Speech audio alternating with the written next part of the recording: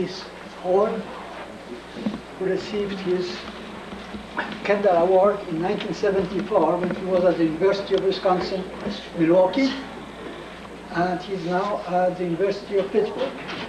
He reviewed the history of catalysis and surface science in the 20th century. I guess somewhat abrogated. Yes, quite. Thank you very much, Carol, for the introduction.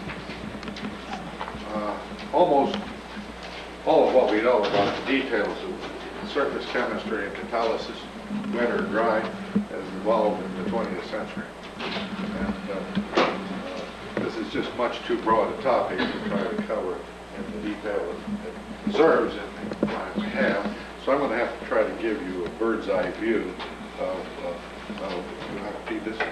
I'm going to have to try to give you a bird's eye view of the subject. The first slide. You have the first slide, John?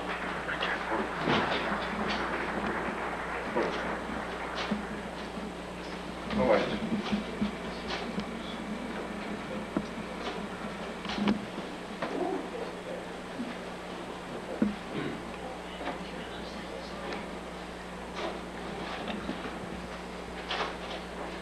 Thank you. Is that someone else's slide? Yeah, that's the wrong carousel, I'm afraid. I gave the young lady the carousel in a box there. I think we've got the wrong carousel on the projector. Yeah.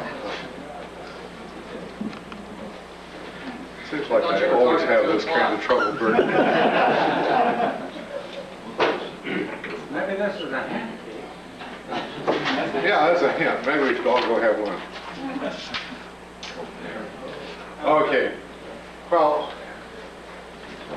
in the work carried out in the beginnings around 1900 or before, in my view, the names of four men stand out. These are Michael Faraday, Sabatier, Haber, and Ostwald.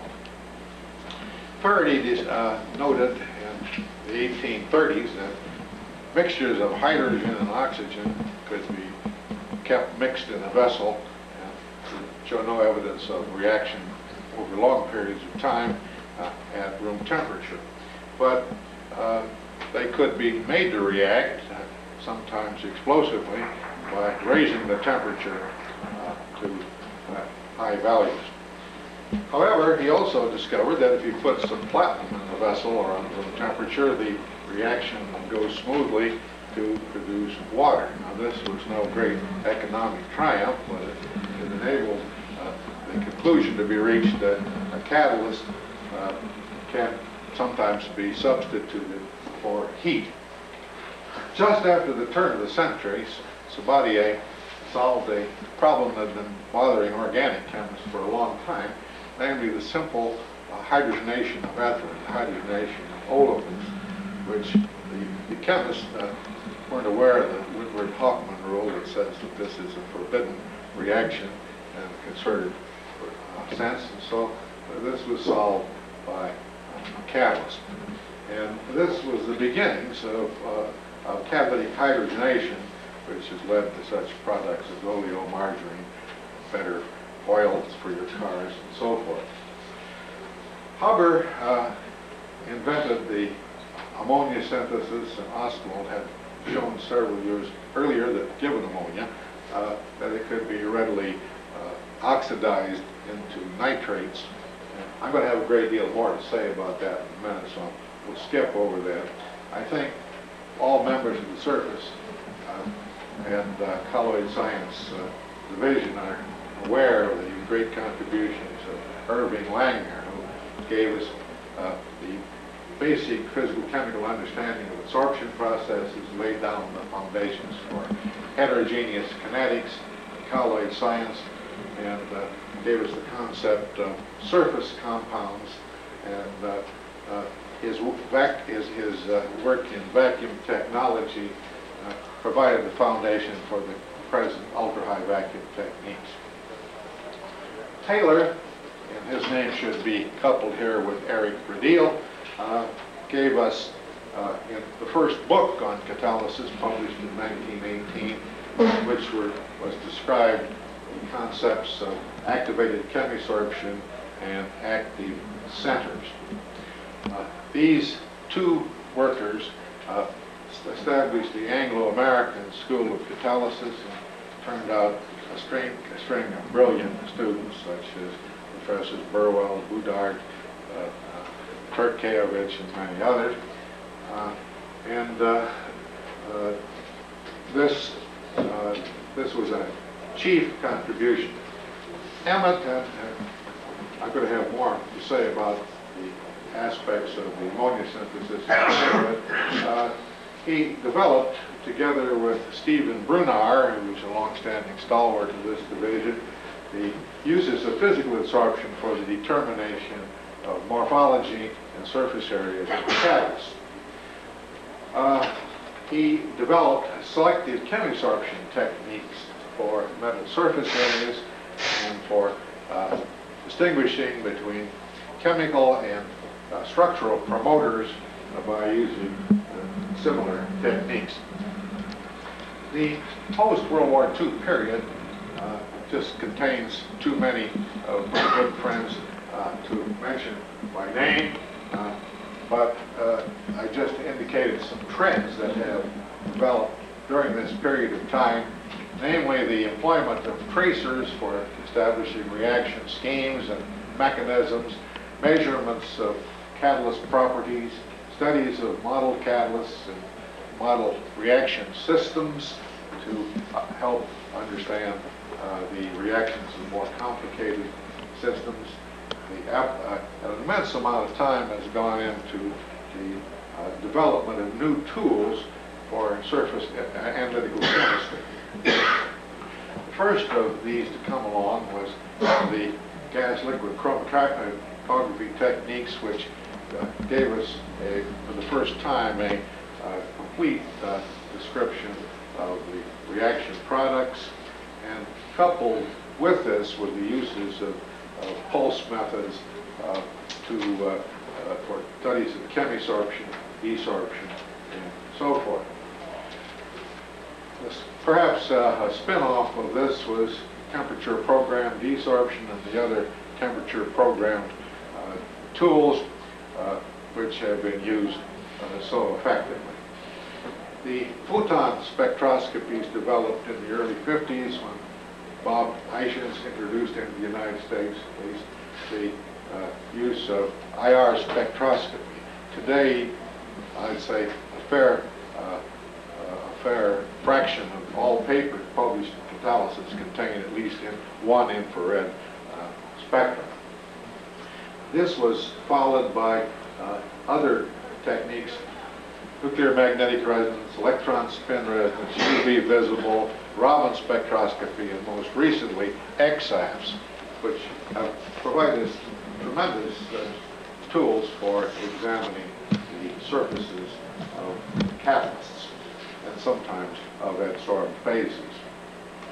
The electron spectroscopies cannot be used in situ like the photon spectroscopies, and they're mostly used under high vacuum techniques, mainly in ultra-high vacuum systems where single crystals are studied. And these include lead, XPS, SIMS, EELS, and the alphabet soup. Finally, I should like to point out that analogies with homogeneous catalysis and homogeneous systems can't be overlooked. There was a tremendous burst of activity in organometallic chemistry, inorganic chemistry, if you like, following World War II, which evolved into systems which could be understood chemically, and there's been a great boost to our understanding of the mechanisms of catalysis, which has come out of this. The next slide. Maybe I do. Oh. I'd like to go back and review the ammonia synthesis just briefly. way back in 1794, Berthollet determined the composition of what was known as tincture of hartshorn as NH3. And for over 100 years, this remained a challenge repeatedly tried by chemists to synthesize ammonia from the elements. And this work was noted for its lack of success. It was not until the early 1900s that the problem dawned on Haber. And this really came about because of the developments in physical chemistry that had taken place in the prior 25 years. The work of Van Hoff on chemical equilibrium and the principles of Le Chatelier and Braun had come out. Haber reasoned that he didn't know what the equilibrium constant for ammonia was, but that it might be very small, but since the reaction was exothermic, the equilibrium constant would decrease with temperature, and the nitrogen-nitrogen bond is so strong it requires very high temperatures to dissociate it. So this seemed to be a good case where maybe one could substitute a catalyst for heat, and he did this, and after a couple of years was able to form respectable amounts of ammonia over osmium catalysts. This he patented, sold to BASF, and retired to a research institute to watch developments and to reap the rewards of his royalties. This process was taken up by Bosch and Mitasch, and they took a very Edisonian approach. They set up a catalyst screening facility in which they tested something over 25,000 different compositions of matter before they got to refine to the final catalyst. And this catalyst was kept a very high secret at the time. In the course of this, they had developed the catalyst recycle. This, I guess, had been introduced perhaps first by Haber himself, but they developed the water-gas shift reaction to provide the large amounts of hydrogen that are required. And really, here was where the basic foundations of chemical engineering technology were developed. It's interesting to note that this first plant went on stream, a commercial plant went on stream in 1912. World War I started in 1914. It was a war that Germany would not have dared to participate in if they still had to import their nitrates from Chile, because Britannica ruled weight in those days. But on the positive side, I might also point out that this development, coupled with the Ostwald process to form nitrates, has formed the basis of our fertilizer industry. And without this, there would be a large fraction of the world's population going home hungry every night. Well, during the war years, Taylor and Rediel initiated the English-American schools of catalysis. I guess I mentioned that. But interestingly, in 1918, the triumphant Allied armies overran Germany, and someone thought it might be a good idea to liberate a barrel of the German ammonia catalyst and send it back to the United States to a fixed nitrogen laboratory. And it was thought that it should be a simple matter just to analyze this thing, find out what was in it, duplicate it, and put America on stream in the ammonia synthesis. Well, it didn't work out that simply. 8 years went by without getting anything near as good as what was in the barrel. And this is when Paul Emmett was hired to set up a physical chemical group within the fixed nitrogen laboratory to investigate the the reasons for this.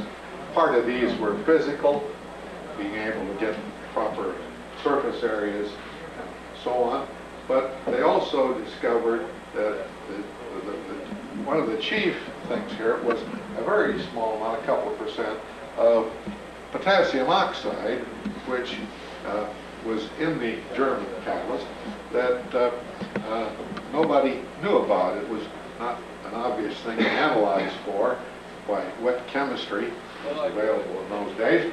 And but it was discovered that this darn stuff covered 27% of the iron surface and had an immense effect on the mechanism. Well, aside from this, in another aspect of this work, Emmett and co-workers obtained some of the best kinetic data that on both the ammonia synthesis and ammonia decomposition that had been available. These kinetics showed a rather peculiar pressure dependence, and that was not explained at the time, but Temkin and Pachiev offered a kind of an explanation which was not on a microscopic scale, and so arguments went on for the next 25 years as to how this should be interpreted. Well, in this period of time, isotopes were brought into the system. Energetics studies of the surface were brought about until about 1978. Boudart published a paper which presented essentially the same, essentially the picture we have of the ammonia synthesis today.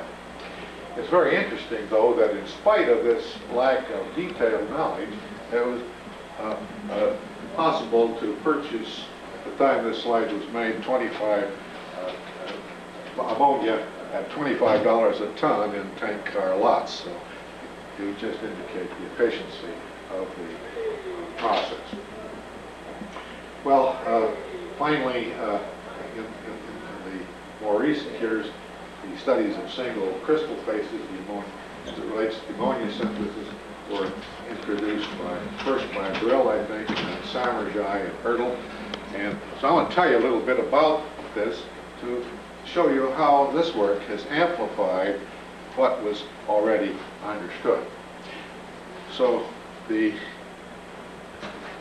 next slide shows a study of the chemisorption of nitrogen. The study of the three gases independently was carried out first. It was found that if you carried out your absorption at low temperatures, that you could do your TBD and everything would desorb by about 210 degrees K with the maximum about 165 degrees K. If, on the other hand, the equilibration was carried out at 450 degrees centigrade, you still got the same peak off after cooling down in nitrogen to this low temperature, but you also got a second peak off, which didn't desorb to about 870 degrees K. And so that it was, given this information, it was possible to look at these two species separately. And so the low temperature species turned out to have an XPS binding energies which are pretty close to the molecular, that found observed for molecular nitrogen, and it was showing evidence that this was a molecularly absorbed species. On the other hand, the high temperature form gave a single peak which had a lower binding energy, and this, from the lead pattern that could be obtained, showed that this was atomic nitrogen. And interestingly, it didn't matter which crystal face one studied. This is Ertl's work, I might add, where the surface reconstructed into this C2 2x2 structure with the nitrogen atoms sitting in the interstices between these large iron atoms. Now this happens to be exactly on a single two-dimensional plane, the structure of Fe4N, and I can assure you from my own experience back in the late 40s that given the bulk phase Fe4N, it'll reduce to ammonia like a bat out of hell at 100 degrees centigrade.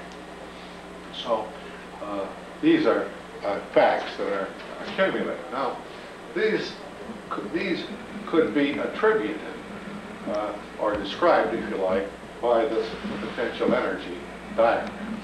You have for the atomic adsorption, you have nitrogen atoms infinitely separated from the surface.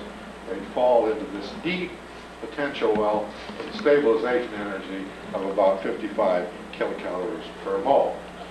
If, on the other hand, you adsorbed molecular nitrogen, it would have a stabilization energy of only about 7 kilocalories per mole in the unpromoted case. And these two wells cross at an energy higher than the separated energy, so this provides an activation energy for adsorption of the nitrogen. Now, it should be recalled at this point that Emmett, one of the conclusions of the fixed nitrogen laboratory was that the rate of ammonia synthesis was just about equal to the rate of the dissociative chemisorption of nitrogen, which is pictured as this process. Now, interestingly enough, when potassium oxide was added to the surface, this increased the heat of adsorption to about 11.5 kilocalories for the molecular species and lowered the activation energy for formation of this species. Now, as shown on the next slide, this atomic form of nitrogen does not desorb below 450 degrees centigrade, so that it is stable and becomes, as Boudart had pointed out, the massy or the most abundant surface intermediate. On the other hand, hydrogen also desorbs dissociatively, as the tracer experiment showed, but it can be effectively completely desorbed at 200 degrees, not under 200 degrees C. The atomic form, or the molecular form, at minus 100, and ammonia at 100 degrees, less than 100 degrees C. So what you find then is that you have on this a surface which is reasonably saturated with this atomically adsorbed stuff, which the easiest pathway for escape from the surface is not desorption, but by hydrogenation to ammonia, which can desorb readily. So this is the kind of picture that emerged. Now, incidentally, if, as pointed out by Erdl, if this is what's going on, then the steady state concentration of these adsorbed atoms will be a function of pressure of nitrogen over the pressure of hydrogen at to some power. In other words, the Temkin kinetics can be deduced from this. So the role then of surface science as it's related to catalysis here, it gives you a superior definition for such model surfaces as we are dealing with here. A single metal surface that and a limited number of reaction possibilities. It certainly provided very impressive confirmation of the earlier work, and the overlap of this really provided reliability and scientifically respectability to that. All that earlier work that took something like 60 or 70 years to carry out, whereas this picture in surface of surface science took only a couple of years, although it cost maybe 10 times as much to initiate. However, I think that we should point out that this is not universally, is not universally applicable because many systems are not amenable to these kind of studies, these particularly oxides, sulfides, some of the more important catalyst systems. Okay, I wanted to just point out that some of the spin-offs that came out of the ammonia synthesis, besides the water gas ship reaction, which I mentioned previously, was developed, the oxidation to form nitrates and fertilizers. But then it didn't take the German workers very long to recognize that carbon monoxide and nitrogen are isoelectronic, and they reasoned that this ammonia formed this way, carbon monoxide should form methane and water, and they were right to an extent, but as early as 1912, they discovered that this was accompanied by a whole lot of other things, and this seemed to be too complicated and a thing to worry about during the war, so it was set aside. It was picked up again in the 1920s by Fisher and Troche, and became known as the Fisher-Troche process.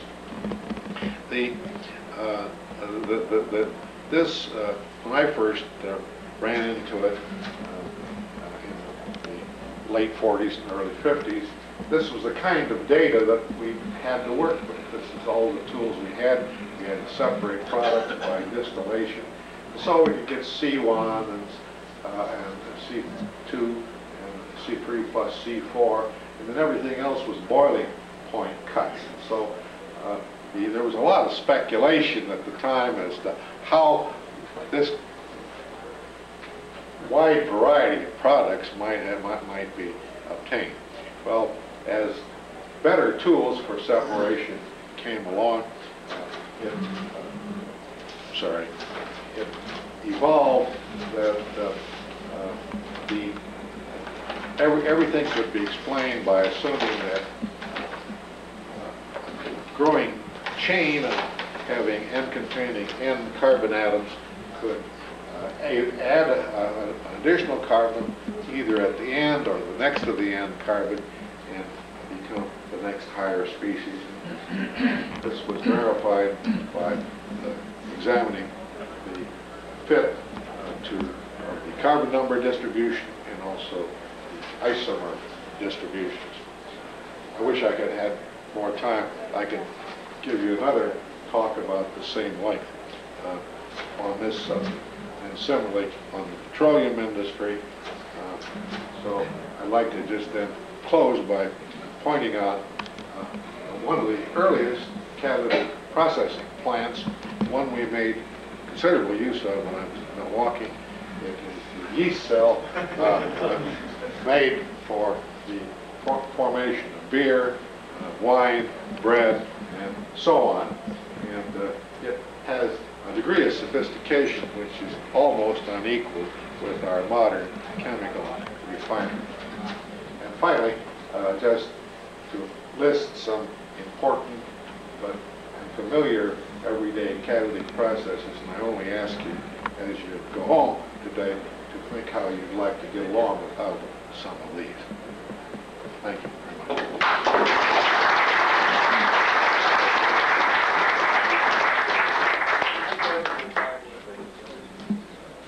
Those who have to go for lunch, please go for lunch. Those who want to ask a question, please ask a question. Okay, I share your enthusiasm for the yeast cell, but it's not all that efficient. 50% of the carbon goes off the CO2. Yes, the same thing happens in Fisher-Troche synthesis. That's one of the big problems that we may be faced with before we like it. In other words, going over to synthetic fuels and using the Fischer-Tropsch synthesis, that every carbon-carbon bond you make releases a bond, directly or indirectly, in molecules of CO2. greenhouse effect. And it's very bad for the greenhouse effect. What we need is a hydrogen economy.